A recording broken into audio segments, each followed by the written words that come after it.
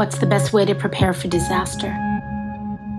It's a question lots of people are asking these days as the planet heats up and we face one unprecedented disaster after another.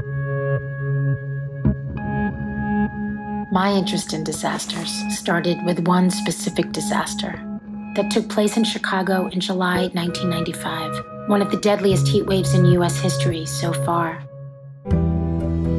We go to extremes in Chicago, and that's why people love Chicago. We go to extremes. I walked into the room, and I saw my grandmother lying across the bed, face up. I looked over at the window, and it was nailed shut.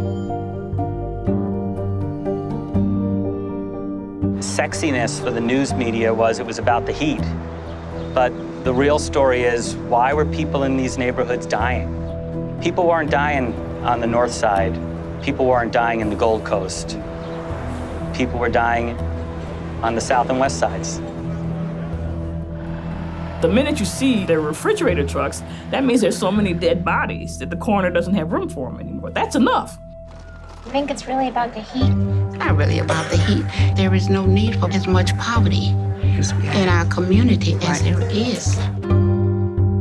It's a story about these deeper social fault lines that make some members of a city vulnerable and keep others protected and blissfully ignorant about what's happening to people who live quite close to them. Do you think they're addressing that? Do I think the city is addressing the extreme poverty in communities of color in Chicago?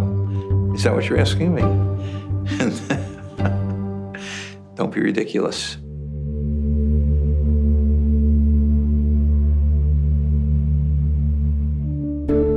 So what's the best way to prepare for disaster?